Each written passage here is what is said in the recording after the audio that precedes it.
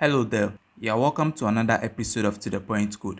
In this episode, we will look at how to set up an Expo account and integrate it into our Expo React Native development workflow. Doing this will make it easier for you to run your Expo React Native applications and also access other Expo services such as building your application for production, among others. So let's start rolling.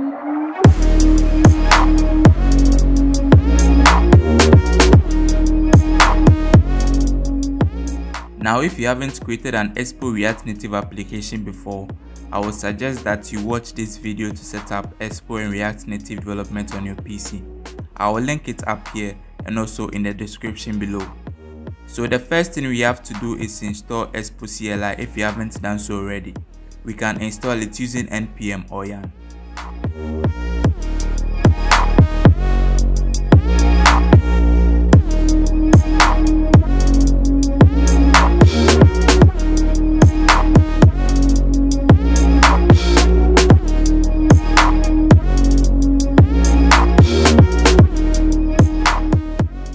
Now once we've done that, we head to the browser to create an Expo account.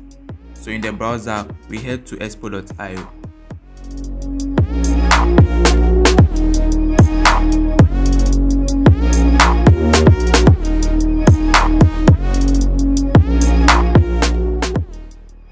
Now we provide an email, username and password.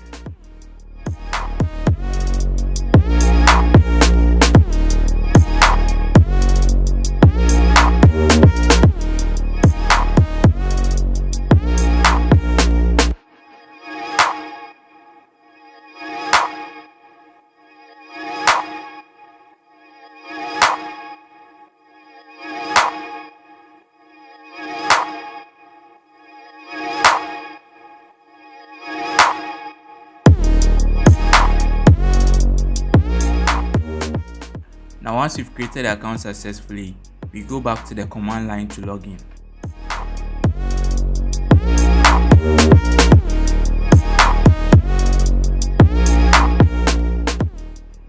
So we enter the details of the account we just created.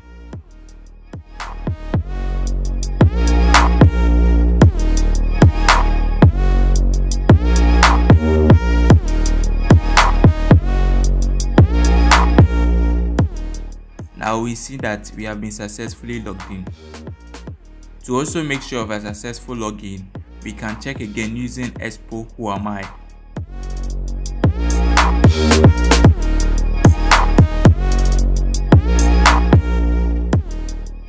Now once we've seen that, let's log in our client application as well.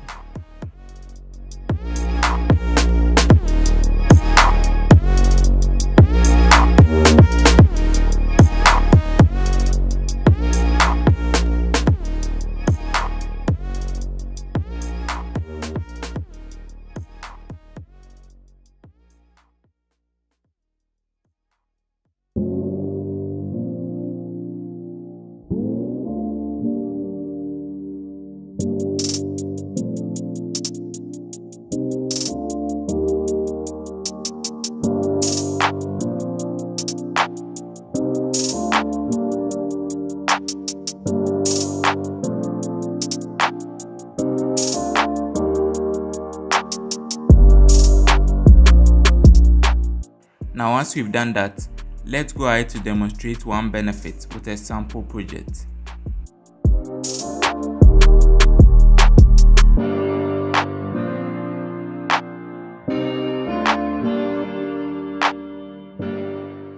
Now this is a to-do app that I created in a past video.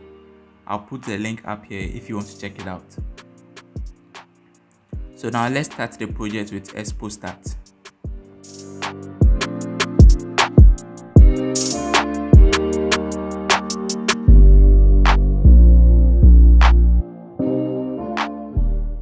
Now once the project has started successfully, let's observe something in the client application.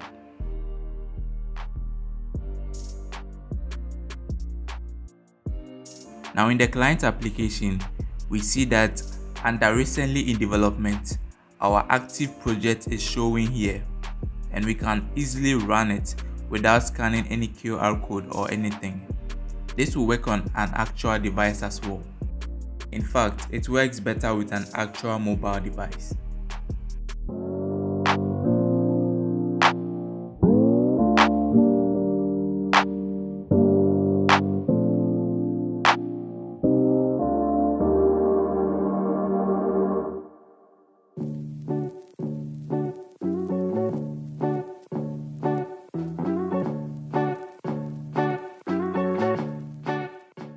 Now our application runs successfully, and other Expo provided services such as building the application into an APK and also uploading the application to other application stores can be done easily because of the Expo account. By application stores, I mean the App Store and also Google Play Store. We will see how to do that in future episodes. So that's all for this episode.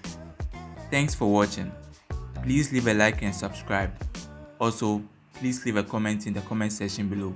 You can say anything at all, and I'll see you in the next episode.